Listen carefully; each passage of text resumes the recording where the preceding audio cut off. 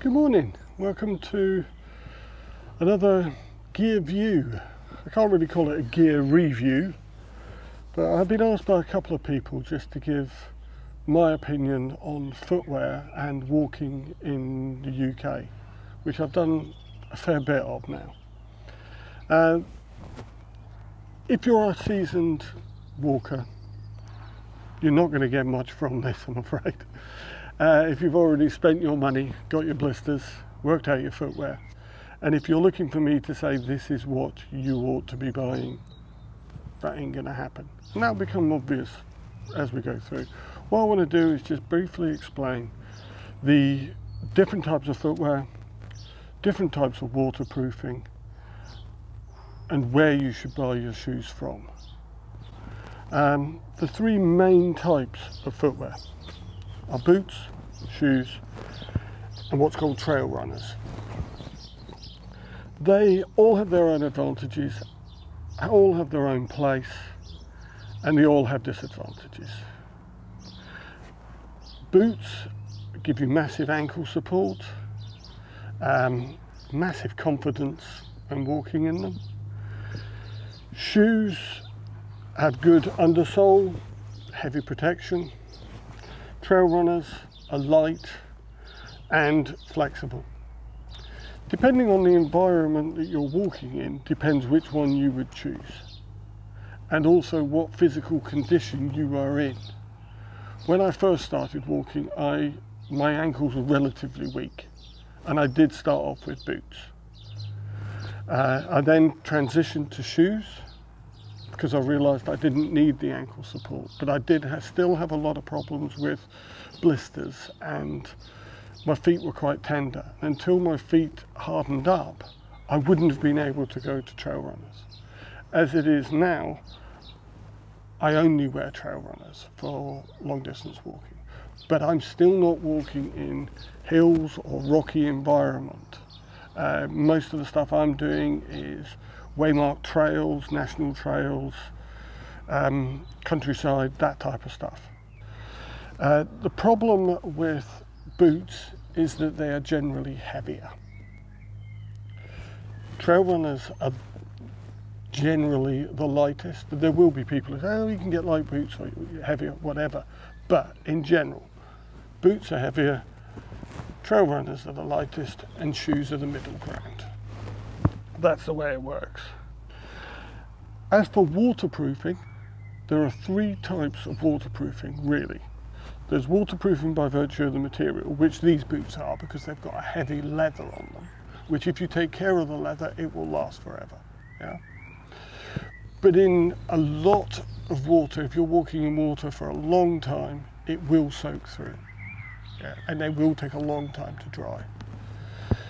These are Gore-Tex lined, which are brilliant, keep out the water, don't have the heavy properties of the leather.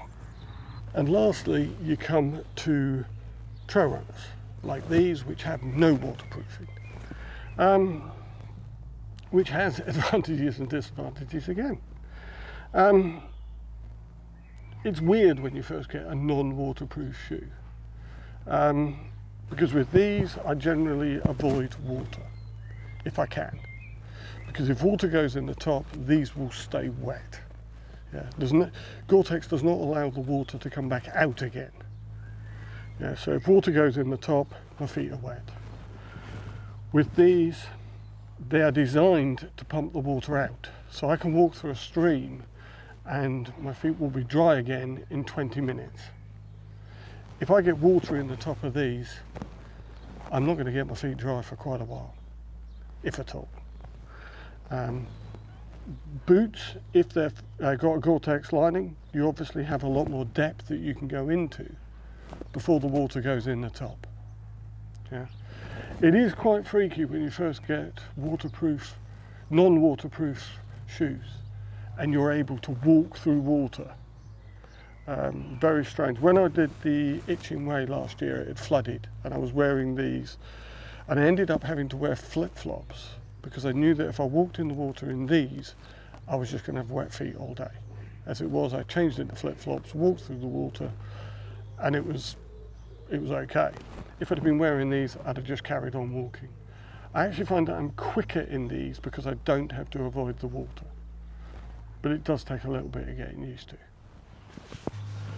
When it comes to buying the footwear, I would always recommend speaking to a specialist, or at least somebody who's in the know. I had very specific needs when I bought these boots. And I went to Cotswolds. I found them really helpful. The bloke who served me, well, he appeared about 12 to me, but he was incredibly knowledgeable, and these boots have done me well. These boots will last me out now. I realistically only wear these for 1-2 months of the year during the worst of the winter, and only for short walks. These are my go-to for up to 5 miles. I bought these on the advice of a friend of mine who does a lot of walking. I did some very long walks in these and they were fine. I just wanted something lighter, which is why I went on to the trail runners in the end. But I use these for walks up to sort of 5 miles when I'm walking the dogs in the morning. These last me about 18 months, but they do get some heavy wear. These ones, I went to a specialist shop just outside Guildford. I'll put a link down below because I honestly can't remember their name. And they've lasted me about a year. So trail runners do wear out quicker than the other two, is my experience. But they're worth it. In the time that I've been wearing trail runners, I've not had blisters. That's partly because my feet were hardened in wearing these shoes, using compress, plasters, KT tape, which is a whole other issue. But now I just wear these with one pair of socks. I hope this has been helpful. I didn't promise anything earth-shattering, but if you are starting out, hopefully this can help you to make some informed decisions. Whichever you choose, make sure that you try them on. Make sure that you get some advice, because you don't want to be walking or spending money and discovering that you've got the wrong shoes. Keep safe, keep well. Until next time.